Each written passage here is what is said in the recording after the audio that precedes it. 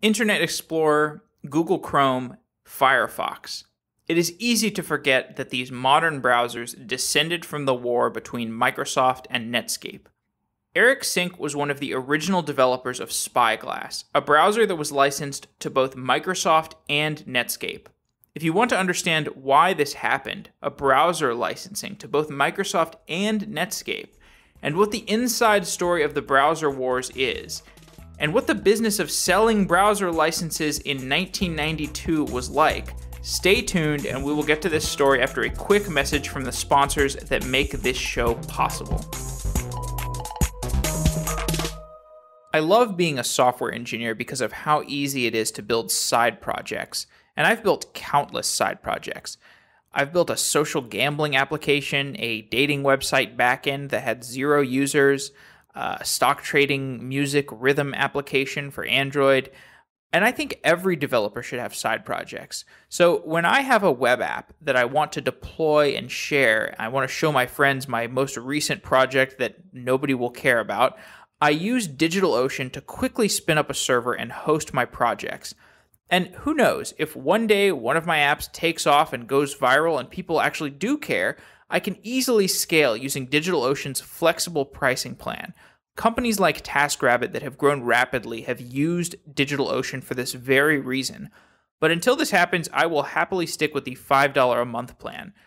Sign up with promo code SEDaily to get a free $10 credit as a listener of our show and start building your apps. We would love to see what listeners build, so send us an email showing us your project.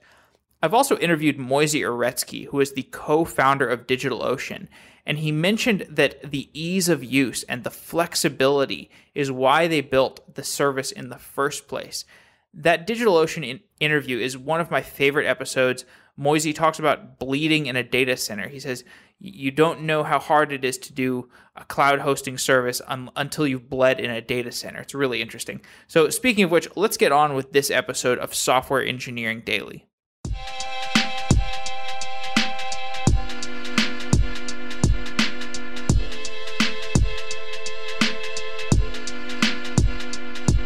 Eric Sink is a software developer and blogger. Eric, welcome to Software Engineering Daily. Thank you. Appreciate being here. You were a key player in the browser wars back in the 90s, and you were part of the team that built the browser that got licensed or became Internet Explorer. This story starts with you joining a company called Spyglass in 1992. What was going on in your life when you joined Spyglass? That was a long time ago. I was I was a lot younger. I'll just say that. I was working for a government research lab, and I was not unhappy with my job, but this opportunity came up. It looked kind of intriguing, and at the time, Spyglass was not doing browsers. They were focused on data visualization tools. And they thought of their business model as commercializing things that came out of the University of Illinois. So anyway, a friend encouraged me to kind of cast a line in that water and just see what happened.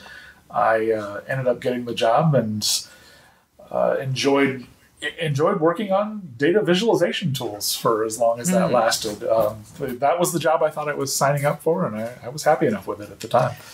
It's an interesting business model to define your company as commercializing stuff that comes out of academia. Does that still happen? Are there still companies that are built in that model? Oh, certainly that still happens. The world has changed quite a bit. The universities are generally trying to get a bigger share of the pie. Things like patents have come into play. I mean, back when we did it, and I may have overstated it when I said Spyglass defined its business that way, but nonetheless, that's what they were doing at the time. And it certainly has changed a lot. I mean, this whole universities have entire offices for what they now call tech transfer, and they have licensing departments, and they have resources to spawn startups and resources to get a revenue stream off of the technology they license and things like that. So, it's become a really big deal, and not a deal that I've had a terrible amount of interest in playing in since. But that was the way my career started, was working for a company like that. Give me some perspective on the general world of software engineering circa 1992. 1992. It was... Boy, that's an interesting question. The things were more raw, certainly. I mean, you're talking about a world where 32-bit Windows wasn't there yet. I was at the time very much a Mac or Unix guy, and that in those days, those were different. Mac was not Unix like it is today. So I had done no Windows programming because I stayed out of Windows until the 16-bit world was over. I was kind of a Mac fan, but that was Mac OS 9 or earlier, and back to 92, it was probably more like Mac OS 6. And the languages of the day were C. C++ was nothing like what it is today. It was relatively new. I mean, it's not like it didn't exist, but it was relatively new. Things like... go ahead. I was going to say, around this time, like, how dominant was Microsoft, and what was the framing of Microsoft versus Apple or versus IBM or whatever? I mean, this is before my time, so I'm totally unaware of what the competition space looked like. Microsoft was nothing like it is today. They were just starting to win. And certainly nobody thought of them as the dominant player like people did 10 years later. That was the era when, well, let's see. I mean, you're talking about Windows 3.1 was there. And so you would think of Microsoft in that day as the company who just was wrapping up defeating Lotus 1-2-3. And they were just kind of wrapping up the defeat of OS 2 from IBM. And Apple on the desktop was totally a credible player. Right. Okay, so around this time, you joined Spyglass. Spyglass, originally, you thought you were just going to be building scientific data analysis tools. When did Spyglass decide to shift to building web browsers? That happened in '94, and it was a combination of two factors. One was that Spyglass was VC funded. And in fact, it was something you don't see anymore, which is that it was top tier VC money here in Champaign, Illinois, which is a town of 100,000. I mean, you are not going to see Sand Hill Road VCs or Greylock investing in companies that are not next to a major airport anymore. But that was the world of the day. And anyway, those VCs were, shall I say, starting to wonder where their exit was. The data tools were a fine little business and would have been a completely successful business if they didn't have to pay back venture capitalists. And I wasn't one of the principals, but I think they were starting to realize that. And so they did what is now called a pivot.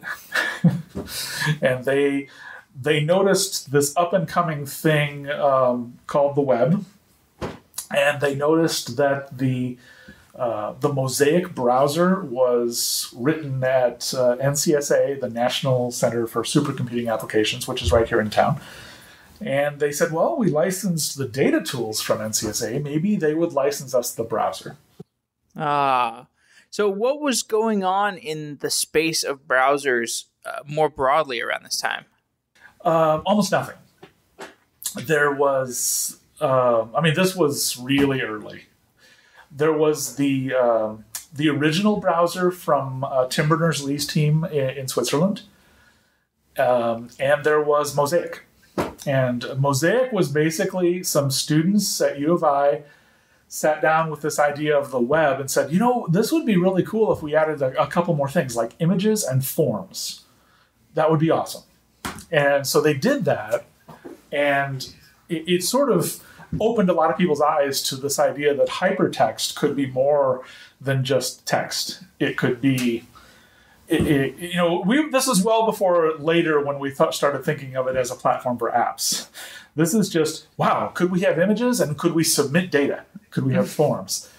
And as I recall, those were kind of the two big things about Mosaic that got it so much popularity. Interesting. So Spyglass started working on a web browser, and it was a licensed version of Mosaic. What does that mean? Well, at the time, basically what it meant was we licensed the name and the right to use any code. As it turns out, we ended up not using any of the code, primarily because we wanted a cross-platform story from the beginning. And Mosaic in its day was a Unix browser and a Mac version, which used a big application framework called NetApp. And it was a Windows version, and those three teams didn't share code. So it was kind of a maintenance nightmare. It was just, because it was mostly a research project. So we more or less started from scratch and used the code as a reference, but then also had the Mosaic name and the official licensing relationship from the university. And at the time, the name and the university affiliation had some cachet to it, and that was an asset.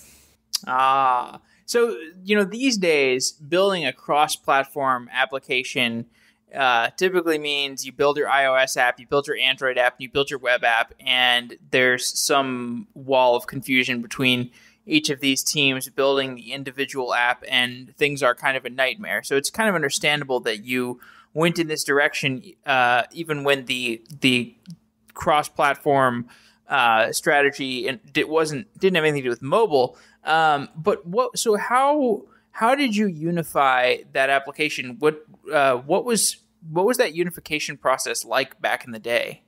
Well, for us, it was basically trying to share as much code as we could, written in C, and so we had the portable section of our code that we would compile unchanged on what we thought of as all three platforms. And then the UI part was rewritten for every platform. It's sort of like, it's a lot like mobile today if you have a language that you can compile for all three mobile phones on or something like that. It's sort of like what would happen is if you're using Xamarin and you're doing all your core in C#, or if you're writing your core code in C and you're compiling it for iOS and for Android, and your UI on Android is in Java. It was that basic model. Mm-hmm. We were not using any of the GUI abstraction frameworks of the day. One of the ones that was popular at the time was XVT. And this is way before things like Qt or Qt, however it's pronounced.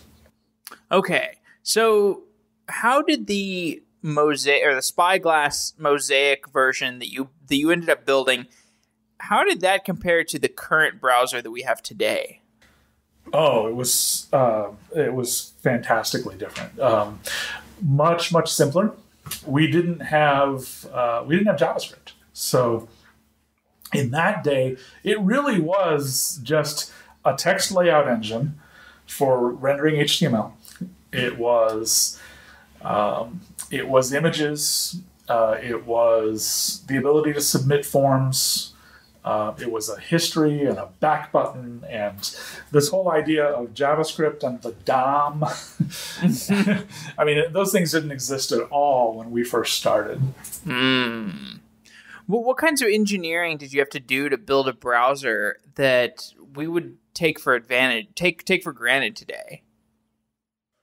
What kinds of engineering would we take for granted, or the browser? Yeah, when you were engineering it, what were the things that were difficult or challenging that today we would totally take for granted? We would just assume, npm install whatever. npm.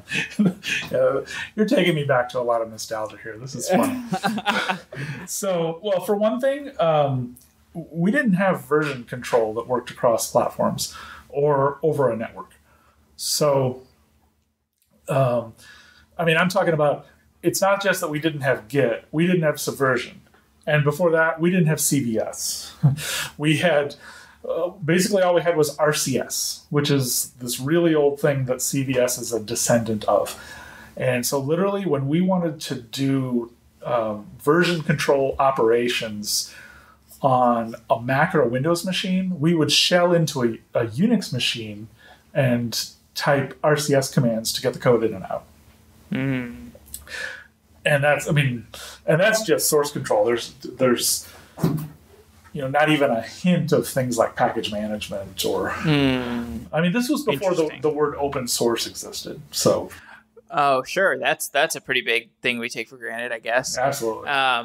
So you built the Spyglass, or I guess you started coding it a few weeks after you started coding the Spyglass Mosaic browser. Jim Clark came into town. So for those who don't know, who is Jim Clark?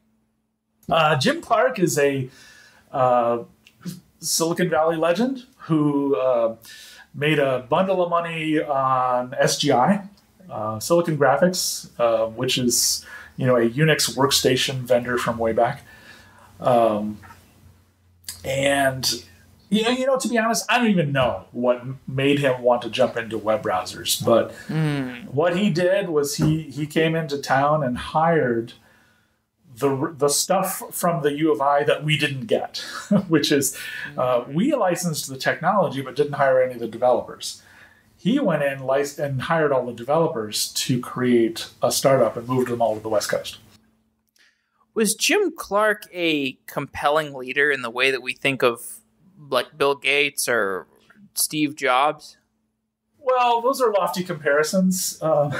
Steve was, those two guys had a technical brilliance to them, especially Gates. I don't think of Clark that way, though I don't want to sell the man short. He was obviously very well respected, very much admired, and had a tremendous track record. So, he's the kind of guy who could create Netscape.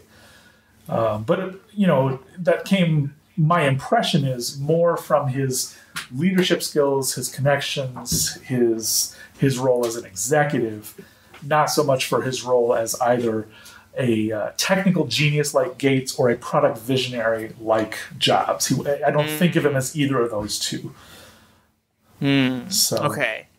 So Jim Clark, as you said, eventually founded Netscape. Was the Netscape business model the same that Spyglass had for the Spyglass Mosaic? It was in some ways. We were certainly competitors. Our approach was rather different. We went with what we called an OEM business model, where we wanted to license browsers to other companies who were then going to sell those apps to their customers. Netscape's model, and they were originally called Mosaic Communications until Spyglass and the U of I told them to stop using that name, and that's when the Netscape name came out and so forth. But they were more about delivering a browser directly to end users to use. Right. Okay. So you had this OEM model. Were there enough corporations who would want your browser, who would want to license a browser? Well, there were at first, and we certainly thought that would stay that way. If Spyglass was not as successful as they would like, it would be because they underestimated the degree to which all of this would consolidate. And, so I think I've said in various places, I don't know where, but at one point we had 120 companies licensing our browser and putting their name on it, adding features or whatever, and using it and distributing their own web browser.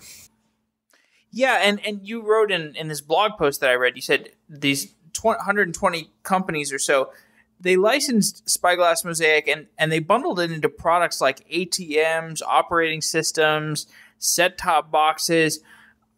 So this is such a foreign concept to me. Obviously, it was a reality, but why did such a broad variety of things need access to their own third-party browser, like ATMs and set-top boxes. Why did these things need a browser? Well, so for example, the ATMs, they wanted it because it was just a different way for them to build their ATM software. ATMs had already been building software. Probably what happened is that some developers at Citibank's team, when they were building their ATM, said, hey, this web thing looks like another way for us to try and do this. But fundamentally, do you want your ATM to be able to surf any website? No, you don't. So that was not that issue. However, the set-top boxes, there were all kinds of people in 1995 who thought that TVs were going to be the primary way that people access the web. And those people were buying browsers. Well, lots of them. I see. So were these companies like, they bought the browser and then they just like experimented with it and then they were paying you to license it while they were experimenting? Or did products actually like roll out using a browser in a weird way that would like seem totally foreign today? Oh, products rolled out. Okay. So for example, like one of our licensees was Apple, and when they created what's called the Pippin. Anybody remember the Pippin? Pippin was a set-top box. Basically, it was a Mac. I mean, it was the early precursor to Apple TV. And and Pippin had a web browser in it, just like an iPhone has now. Interesting. Okay. So around this time, so you're working on Spyglass Mosaic, and Netscape and Jim Clark start competing with you. Tell me what it was like to be competing with Netscape around that time. It was certainly interesting, and there again, I was young when I went through this, and so mostly for me, this was just a tremendous learning experience more than it was an opportunity for me to say, "Oh, look at all the great wise decisions I made back then." But we were certainly being outspent was one interesting thing, and in terms of press and attention, it was true then, and it's still true today, that if you're Jim Clark in Silicon Valley, you can get more attention, and so he played this right from day one. When he when he hired the NCSA team, two of the main guys he got were Mark Andreessen and Eric Bina.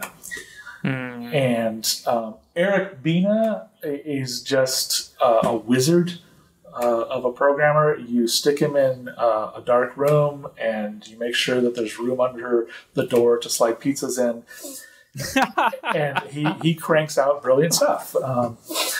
And so almost immediately, as far as I understand it, they printed business cards for Eric Bina that said unsung hero because he didn't get a lot of attention. Meanwhile, Mark Andreessen ended up on the cover of Time magazine. Yeah, was Mark Andreessen kind of a product manager? I don't really know what Mark's hands-on role was. I mean, it's really strange to think of Mark in that day compared to the Mark Andreessen we know today, who has been so successful as a businessman and venture capitalist. Mark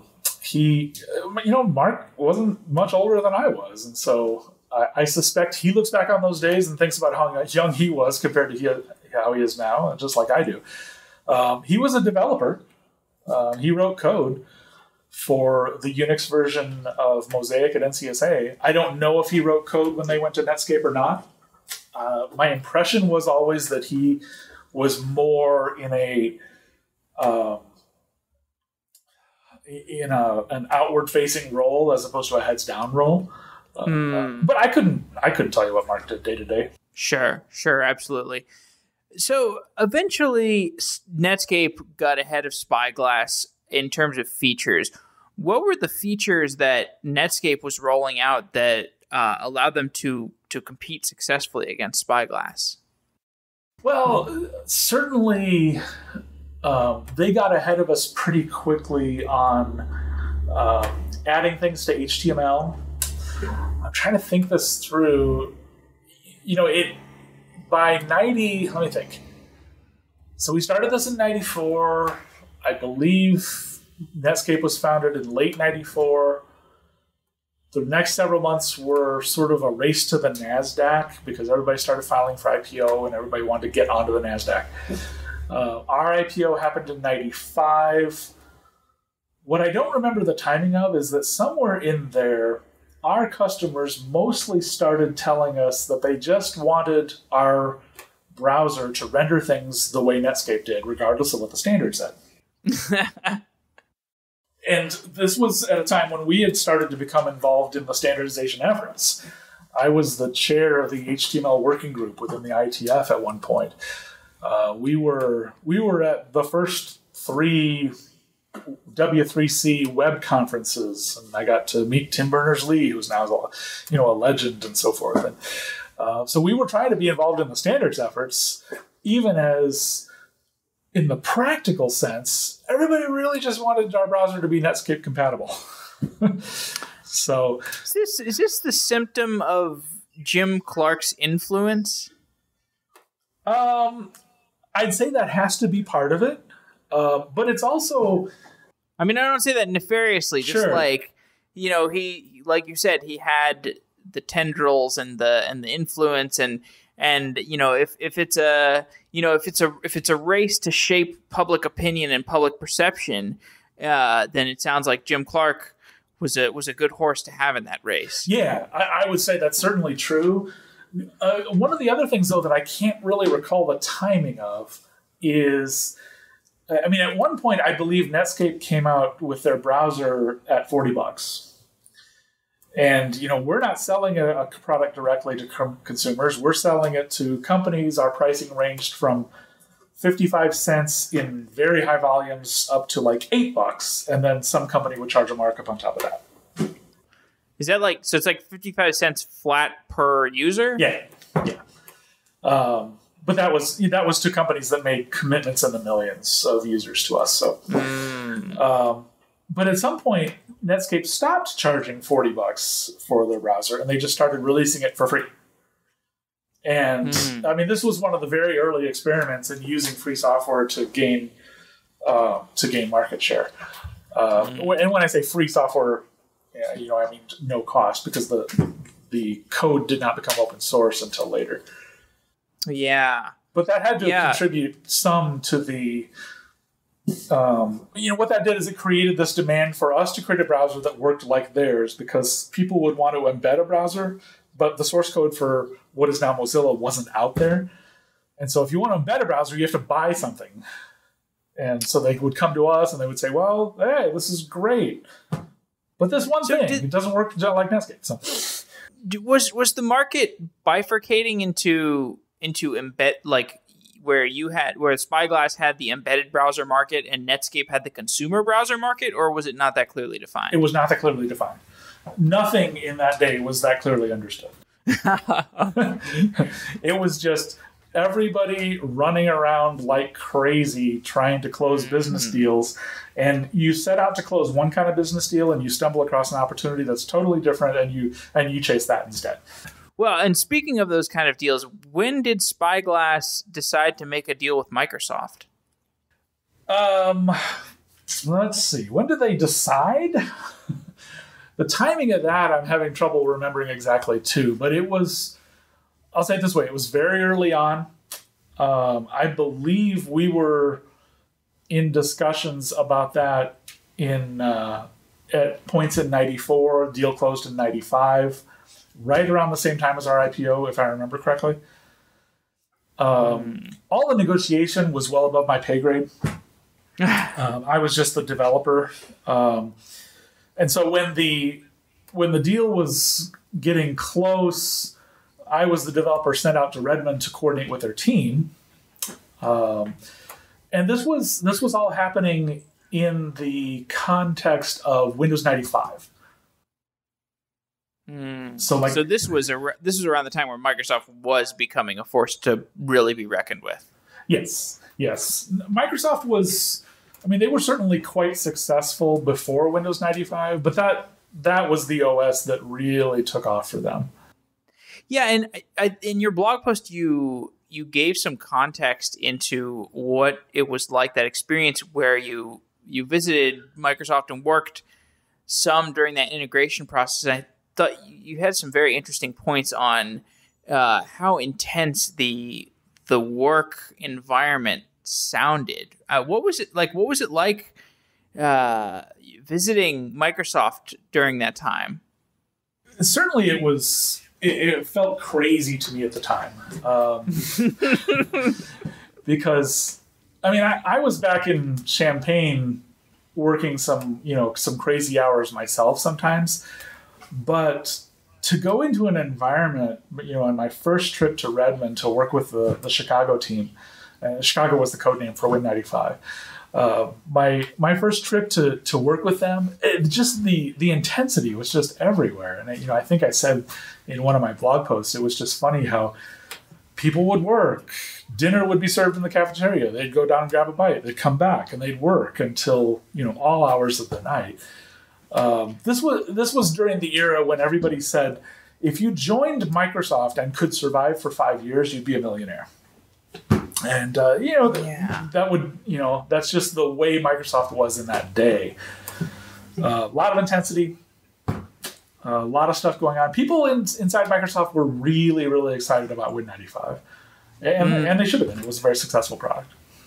So this was it like a pressure cooker, or was it like people were working their tails off because they were like genuinely impassioned about the company? Or like, I'm really curious what the internal culture was like. I never got the impression that it was like, a sweatshop, or that, it was guys on the bottom of the boat being whipped while they pull the oars. I always got the impression that these people were just really psyched about what they were doing. Interesting, because I've worked at Amazon, and at Amazon it was a little of each. No sure. Offense to people working at Amazon, but certainly there's a little oar rowing, but there's also plenty of genuine excitement.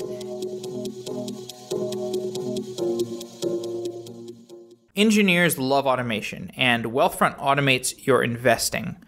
As a software engineer, there are certain processes that you want to execute no matter what, like integration tests during a build. You wouldn't execute integration tests manually. You would use a continuous integration tool like CodeShip or Jenkins to automate your integration tests. Wealthfront is a tool to automate investing.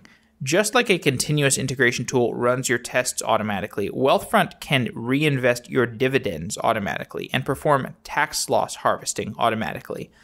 To get your first $15,000 managed by Wealthfront for free, go to wealthfront.com/SEDaily and get started with Wealthfront's layer of automation on top of your portfolio. Wealthfront.com/SEDaily. Check it out. It would support Software Engineering Daily, and you will get $15,000 managed for free if you sign up. Automate your investing. Get back to the things that you can't automate, like writing code.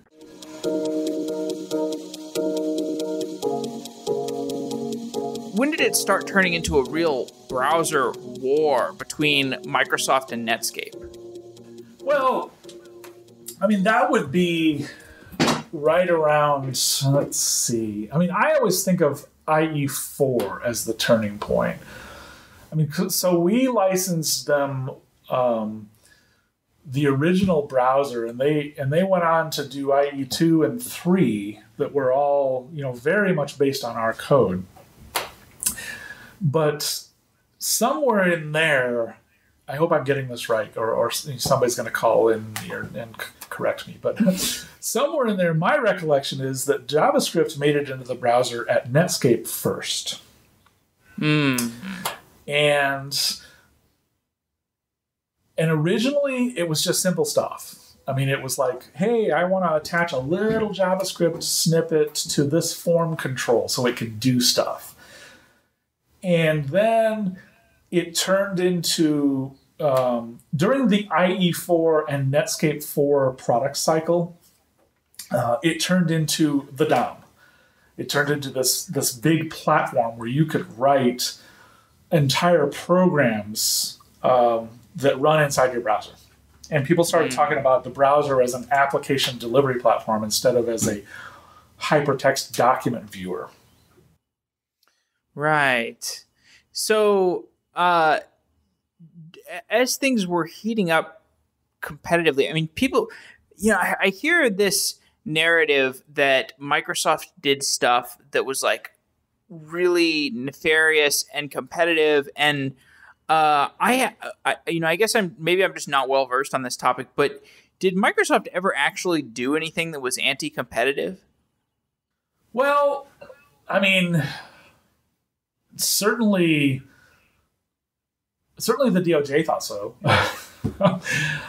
It's hard to say. I mean, DOJ pretty bad at software today, presumably much worse at software back then, right? Or is that a naive way of thinking about it? Were they more sophisticated than I'm giving them credit for? Certainly not. There was a point being made there that Microsoft, including the browser in their OS, was anti-competitive. I never quite understood that. Certainly, I didn't see it that way. It seemed to me that it was a natural thing to stick in an OS. And if anybody should have sued them for being anti-competitive, it should have been Spyglass. Because, we had 119 other licensees, and Microsoft destroyed them all. So, our Spyglass as a business had to make a major pivot simply because of one of the customers we sold to. Were we going to sue them for that? No, maybe it got discussed at the executive level, but I never heard about it. So what was it that happened? Was this essentially Jim Clark like phoning up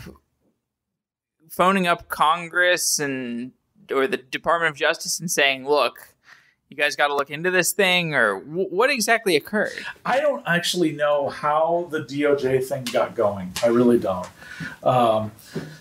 And I'm hesitate to draw on my vague recollections or speculation after the fact. My recollection, though, is that most of the anti-competitive big bad Microsoft stuff happened after I left Spyglass. And it happened. I presume that Netscape felt like they were wronged, certainly, because another thing I might have said in my blog and I don't recall was that like I said, IE4 felt like the turning point, and when I came to understand that Microsoft had 1,000 people working on IE4. That was kind of the moment when I realized that not only was Spyglass business not viable, Netscape was doomed too. There was really only one outcome that could come out of that kind of resource disparity.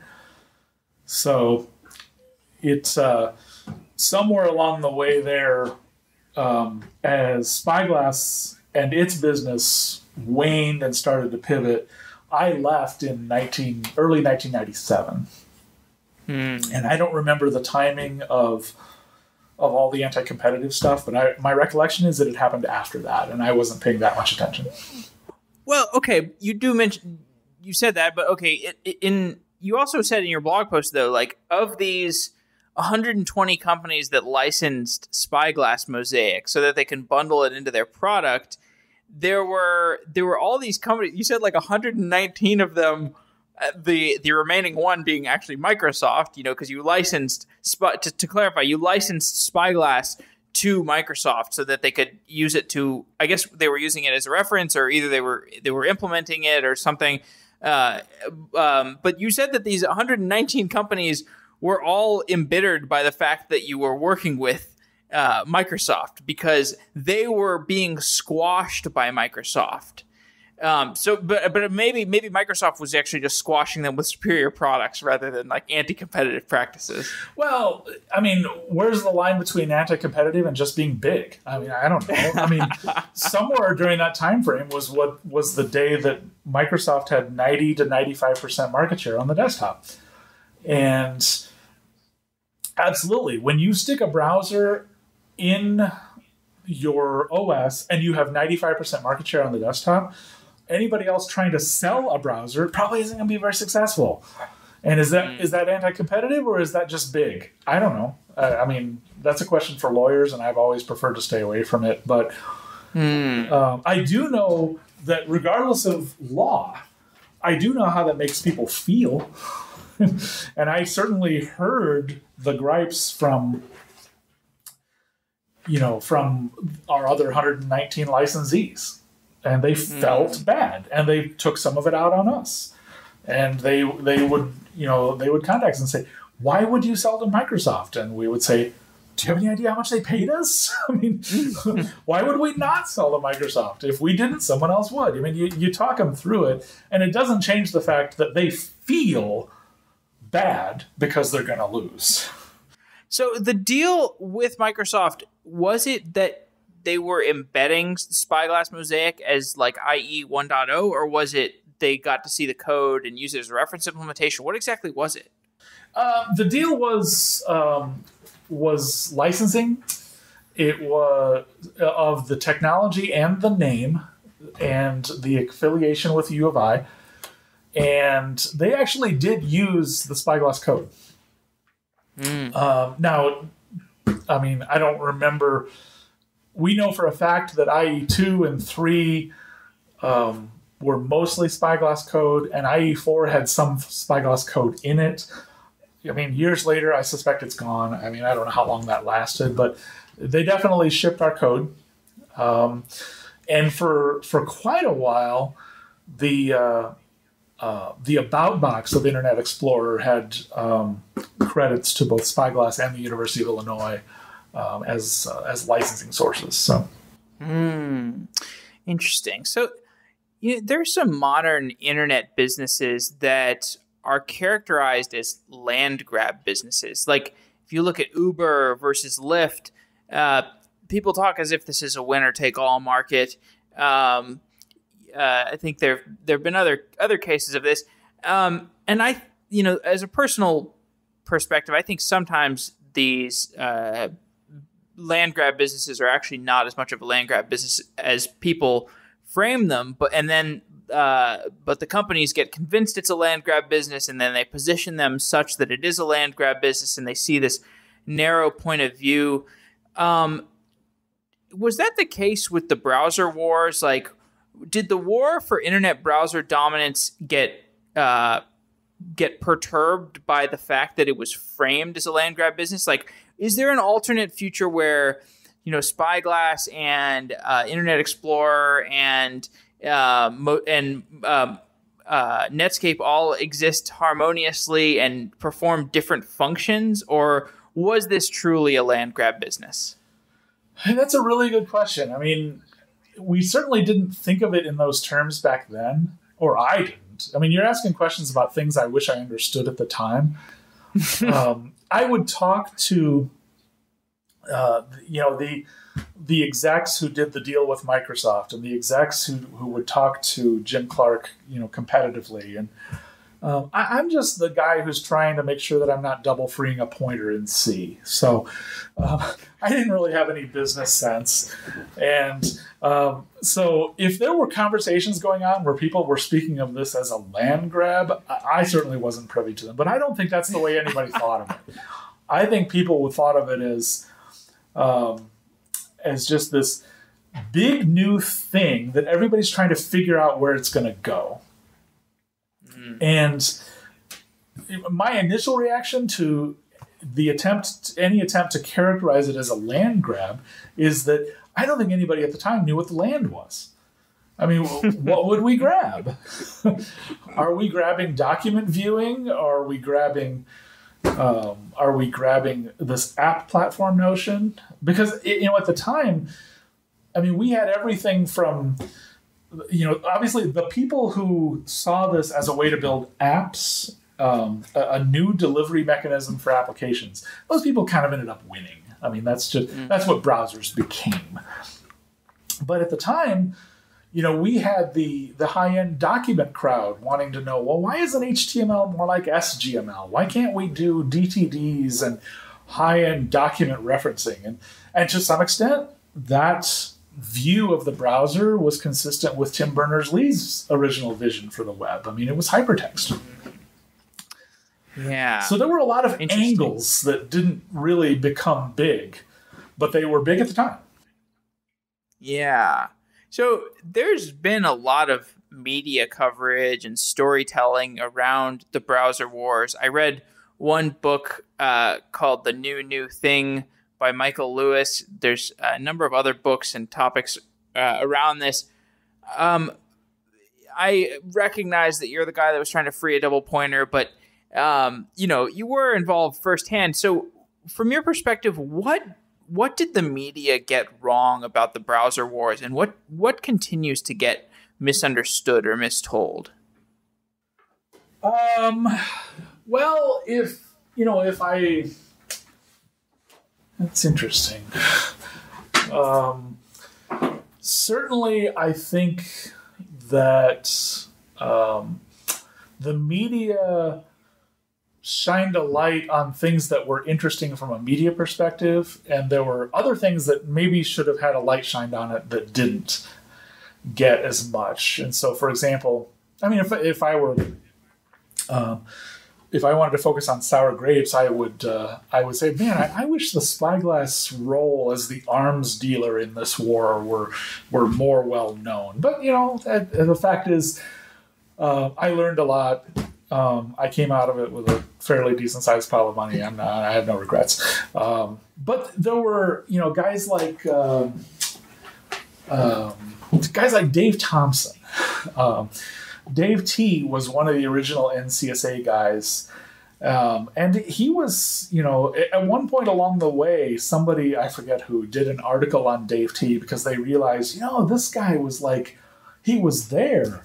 He was an important part of this, and he didn't get any press. And so they wrote some stuff on him, and I felt good about that because, it was a little bit of unsung hero stuff going on with Dave Thompson. Eric Bina, still,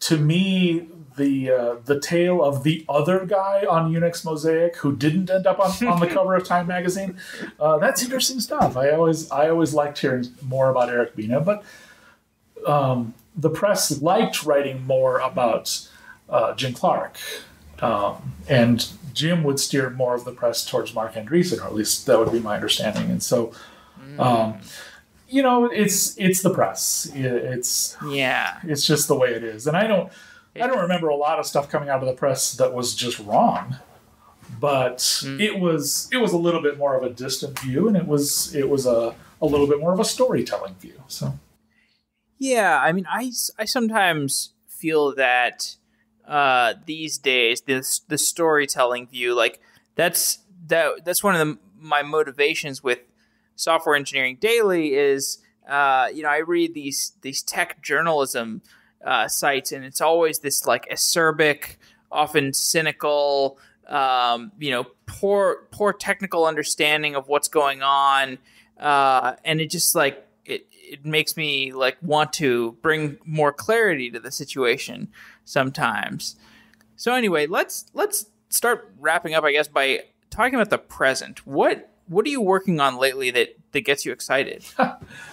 Well, I mean, as I said, I left Spyglass in '97 and founded my own company, and actually I'm still running it. So we've been in business for about 19 years, and we've done a whole bunch of different things along the way. Currently, we're like everybody else. We're focused on mobile, and we have this product where we do data synchronization of data on your mobile device to data on the back end of the cloud, and that's been fun because there's some interesting technical challenges there, as well as some definite business opportunities, and so that's always been a good fit for us. I've been personally taking an interest in how shall I describe them? Languages like F# and Rust, functional programming. I've taken an interest in things that don't necessarily get a lot of mainstream attention in the commercial world. And part of my interest there is just because I enjoy geeky things. And part of my interest is also wondering, how does one predict which of those things become mainstream over time? And, what would it take for one of them to go mainstream? Things like that. So, well, geeky seems to be the bellwether for what seems to be going mainstream these days. Maybe not universally true, but certainly in terms of functional programming. I mean, I feel like even just in the past 5 or 6 months since we've started doing Software Engineering Daily, the interest in functional programming languages has been hockey sticking. Why do you think that is? Is there some pleasurable set of features that functional programming provides? I mean, I always hear things like immutability, but are there any nuances about functional programming that you would be able to illuminate given your experience in the field? Well, I mean, nuances.